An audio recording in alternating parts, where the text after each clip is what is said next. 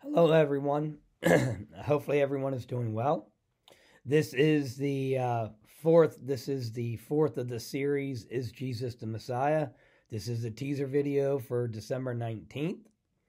As you can tell, my voice is, as you heard it a little bit on Sunday, it's starting to go. I'm hoping I have it fine by the end of the week and for Sunday.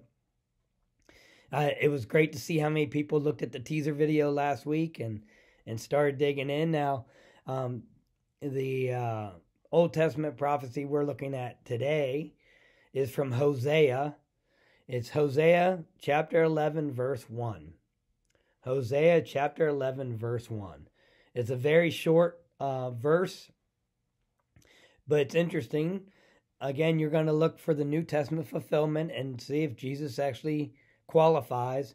But here's the other challenge. This is actually considered a double prophecy, which basically saying the prophecy, and what's being predicted happens twice.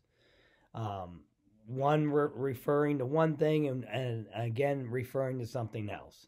Obviously, as the Messiah, we're looking at how does it fulfill, or how does Jesus fulfill what's being predicted here.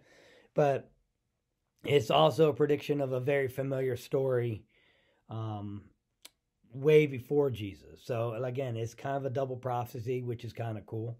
I'm hoping that these four sermons and the series is just letting you see some of the Old Testament prophecy and how they are fulfilled through Jesus, who we know as the Christ or the Messiah. I know a few people have come up to me and they said they like the idea that we're digging into this, and hopefully this will get everyone excited about looking at the teaser videos every week, because every week I put something in there for you to look into and just dig into Scripture. Because when we are willing to dig into Scripture and read it on our own and get an understanding and maybe wonder what we're struggling with or what we have questions with, that is when God really reveals to us so we can understand His Word better. It requires us to put some effort in. Anything worth anything requires us to put some effort in. So I do hope you are able to read Hosea chapter 11, verse 1, and find the double meaning or the two prophecies that is fulfilled.